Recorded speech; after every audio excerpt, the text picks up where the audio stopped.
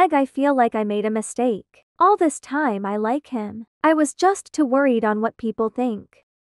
Finally, you've come to that realization, but isn't he at the airport?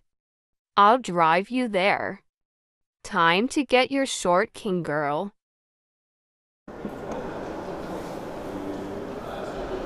Josh, please hear me out. I'm sorry for everything. Throughout all this time, I've been into you. I like you. I was too worried on what everyone was thinking. I'm changing for myself like you said, but I want to change for the both of us. I don't care what they think. You're the best guy I've ever met, and I accept you short or tall. But I don't know if you're willing to forgive and accept me cause I'm not a good person. You didn't deserve how I treated you, especially when you did nothing wrong. But please stay. I'll treat you better than I should have. I like you. I even think I'm falling for you. Whoa! First of all, did you just rush to the airport?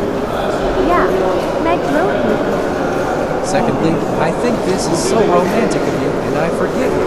I'll stay for a few more days. I promised I'd take you to prom anyway. Oh gosh, thank God. You have no idea how happy I am right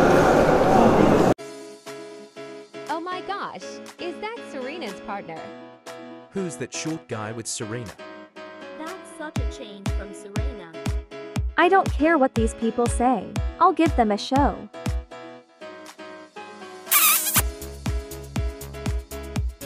Thank you, babe. You truly are amazing. Much more amazing than when I first knew you.